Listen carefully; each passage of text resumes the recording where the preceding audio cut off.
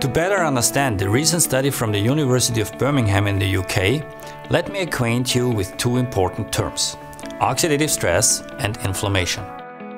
Oxidative stress is an imbalance between oxidants and antioxidants in the body. Having too many oxidants, like free radicals, can damage molecules and cells and induce illnesses if there are too few antioxidants to help offset their effects. That's why a diet rich in fruits and vegetables is so important to our health, since they provide us with lots of antioxidants. Inflammation is an important part of our immune response that helps induce healing, but can also signal that something's not quite right with our bodies. Signs of inflammation include swelling, pain, redness, and increased temperature. Since oxidants alert molecules that cause inflammation, we always see oxidative stress and inflammation occurring together as part of the body's immune response.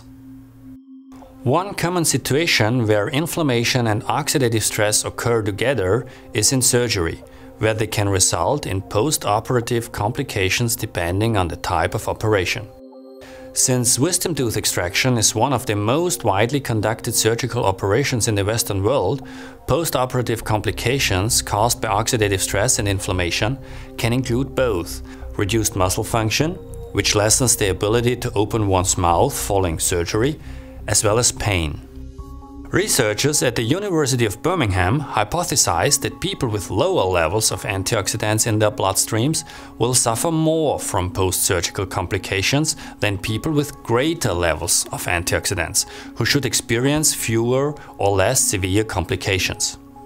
Since 13 different clinical studies have already confirmed that fruit and vegetable nutrition from Juice Plus can help and reduce markers of oxidative stress and inflammation, the Birmingham researchers wanted to analyze the effects of Juice Plus on an objective measure of post-operative complications from wisdom tooth surgery.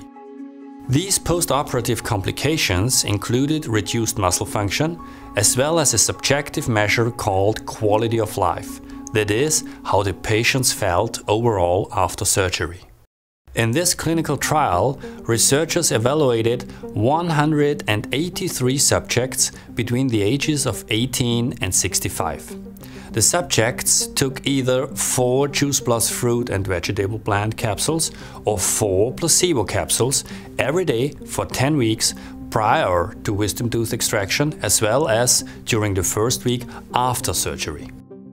The researchers then compared the ability of the subjects between these groups to relax their mouth muscles as measured by their ability to open their mouths wider and more easily.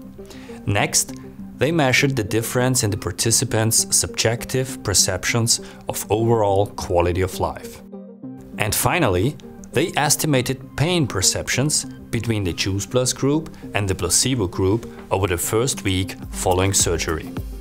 What did they find out? They observed that participants taking Juice Plus had, on average, a much better ability to open their mouths 2 days after wisdom tooth extraction than those taking placebo. An indication that the antioxidants provided by Juice Plus helped reduce inflammation and oxidative stress. And they learned that participants' perceptions of quality of life after surgery, that is, how they were feeling, were better in the Juice Plus group compared to the placebo group. They also found that the average pain score over the entire post-operative week was significantly lower in the Juice Plus group than the placebo group.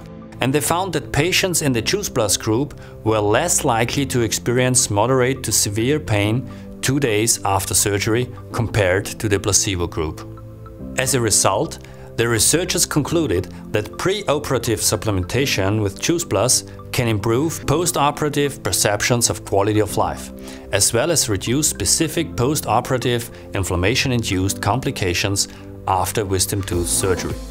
Once again, gold standard clinical research shows that fruit and vegetable nutrition from Juice Plus can help reduce markers of inflammation and oxidative stress, this time in a post-surgical setting.